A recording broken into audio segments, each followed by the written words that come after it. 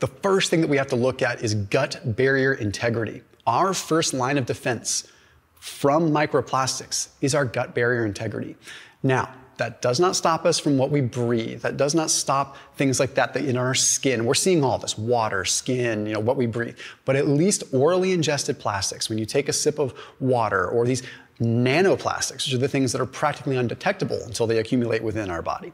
Okay, we need them moving through the system, and we need them to not absorb. So gut barrier integrity. A couple of things that you can do to increase sort of the health of that gut mucosal layer so that plastics don't absorb as much.